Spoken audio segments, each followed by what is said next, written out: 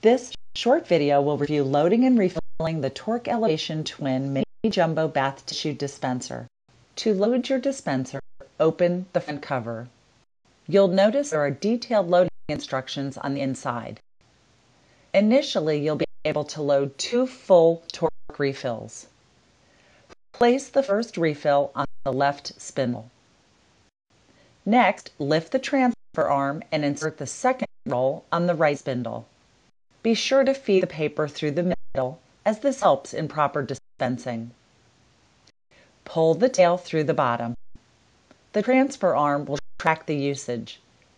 Close the cover and your dispenser is ready for use. Once the main roll is used to a specified level, you'll be able to slide the transfer door to allow for access to the full roll. This ensures complete usage of each roll and ensures a positive customer experience, as the dispenser will always have paper available. All of the Tork Elevation dispensers have the same lock and key. The locks can be set in lock or push button mode. To set the key in push button mode, turn the key counterclockwise to align with the circle, remove the key, and it will be in push button mode. To set to lock mode, align the key with the dash, remove the key, and it will be in lock mode.